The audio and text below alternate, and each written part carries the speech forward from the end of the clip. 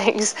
Ahead, we have a story to make Central Texans quite proud. It's about a local band that's making it big with a spot for Farm Aid 2. Fourth celebrations will take place in Austin as Texas hosts the Farm Aid 2 concert. The day-long event is being held to aid the nation's farmers. And as 25 Country reporter Dwayne Brozick tells us, it may also help a group of Central Texas musicians.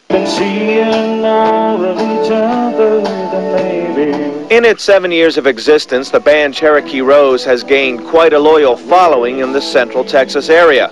But come this Friday, July 4th, the band will get their big chance to showcase themselves nationwide at the Farm Aid 2 concert in Austin.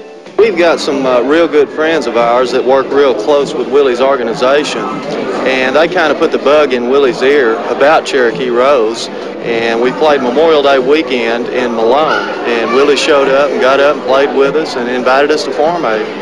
Cherokee Rose will serve as the house band of sorts at Farm Aid 2, backing up Willie Nelson and various other artists with the same style that has made them so popular locally.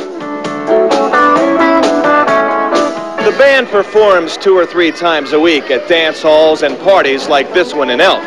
But after appearing at Farm Aid 2, that all may change.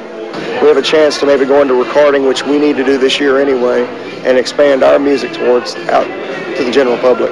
It means a lot for the band. This is our chance to really take off from where we are right now. You know, it's a great opportunity to maybe get a little bit more known and maybe a little later on some recording, and you know, just hope the best will come out of it.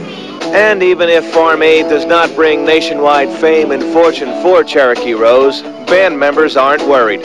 Right now, they're booked solid with performances well into 1988. In Elk, I'm Dwayne Brozick, your 25 Country reporter. Well, it is quite an honor to be chosen to go on down there and be the backup band. That sure is nationwide TV also. Yeah. So that's